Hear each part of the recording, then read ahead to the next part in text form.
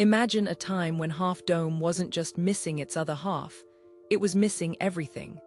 Half Dome's 5,000-foot granite face didn't just crack in half, it was carved by forces way more intense.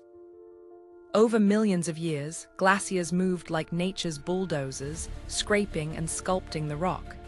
But here's the wild part: Half Dome wasn't always dome-shaped. It used to be a full, unbroken peak. Ancient glaciers chewed through weaker rock, leaving the hardened granite we see today, polished smooth like a giant stone skate ramp. Even now, tiny cracks spread under the surface, meaning Half Dome's still changing, just too slowly for us to notice. So next time you gaze up at it, remember, you're looking at a slow-motion masterpiece. Think Half Dome could ever collapse? Tell us your wildest Yosemite theories below. And for more nature mysteries, hit follow.